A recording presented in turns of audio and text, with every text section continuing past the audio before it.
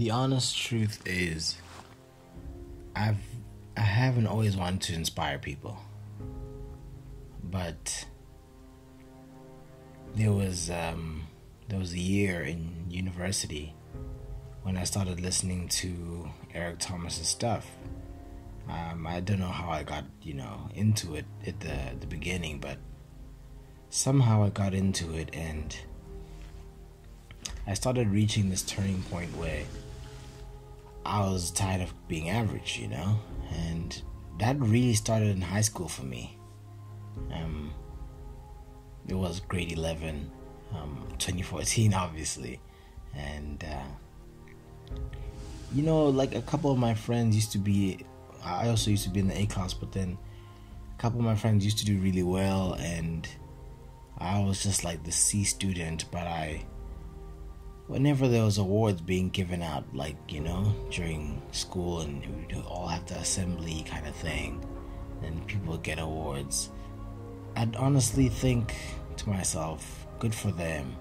But then I'd also think, why not me? Why am I not getting an award? Why have I never received an award like that? I'm good enough. At least I thought so. I believe that.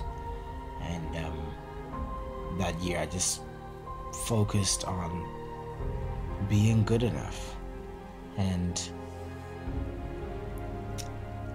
there was a top 10. They have the ranking of people in the grade.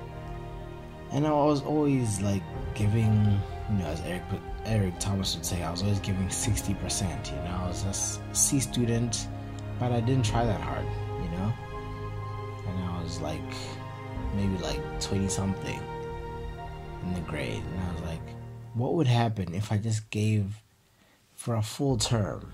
I just really balls to the wall. I really went at it.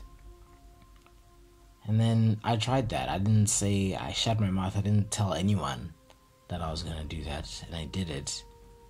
And literally, I got 11th in the grade.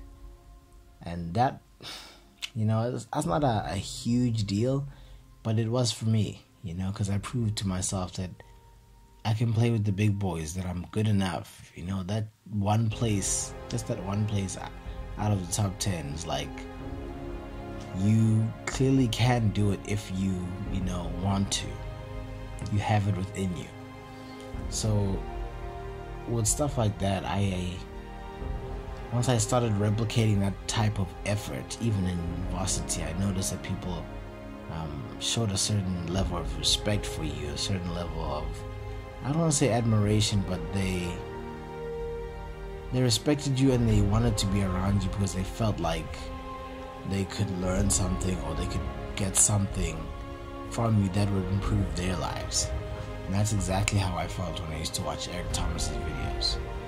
And I watched them day in, day out, to the point where I think I've watched most of his video.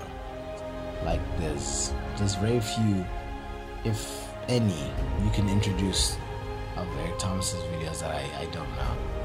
So with stuff like that, people have told me that I inspire them.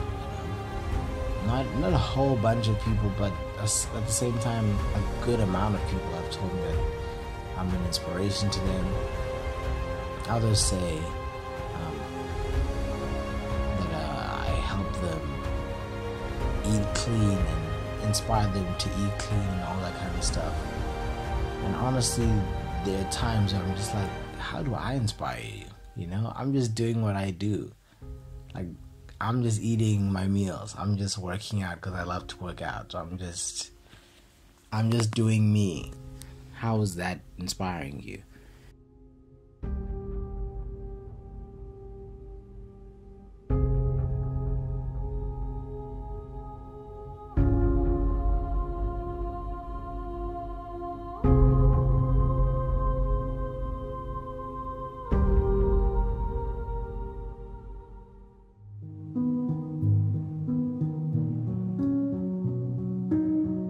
So, with that being said, a lot of people might see me post something and think, why is he always posting? He just wants to be looked at by others or wants attention or whatever. And to a certain extent, I do want attention, but not for the reasons I think that I want it for. I know that there are people who look at me and see and just think, what the fuck? But there are also other people who look at me and think, wow, that guy makes me want to do more. And that's the gift that I got from other bodybuilders who I watched over the years, and that's the gift I got from Eric Thomas mostly. That thing that someone gives you, you're like, you're inspiring, you're making me want to do and be more. I don't know if you guys understand. I don't know if people understand how deep that is. When someone makes you want to be more, And so I want to do that for other people, because I've felt and experienced how that can change my life, and how other people change their lives positively, of course. So I'm doing what I'm doing right now, preparing for the show, and honestly, it's been hard as fuck. It's been hard, but something deep inside tells me that it's going to be worth it. The hours all combined, not once all at once, but like the hours of cardio, the hours of working out.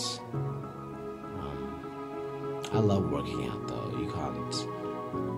That's one part of the experience that's not necessarily a chore. I just love weightlifting. But it's all a package deal. The food, the amount of food, the type of food. The closer I get to stage time, I have to stay away. My mom cooks this kwakanela in the house, which I'm not sure what that is in English, but it's like it's like a carb. It's very high in carbs. It feels great though when you have it. It tastes great as well. Or steamed bread, which is ujek, or some other macaroni dish you might make here, and then I can't have it because it's not what I should be eating at the moment, and it's gonna hurt me and get me further away from my goal.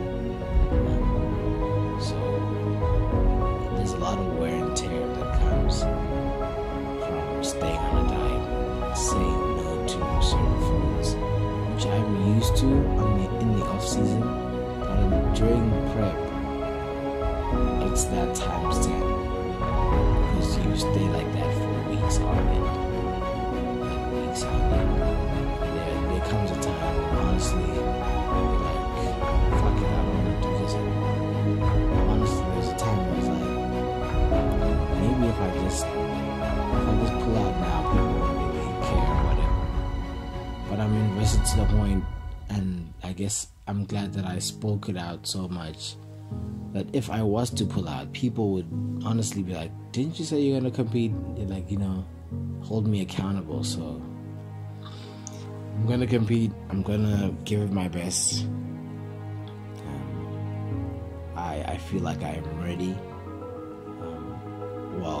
On my way to being ready, and I'm ahead of where I'm supposed to be at this time. And I'm happy about that. That's the kind of prep I wanted to have. I'd rather be ahead than behind and then have to try to force things in the last few weeks of prep. So yeah, I'm looking forward to it.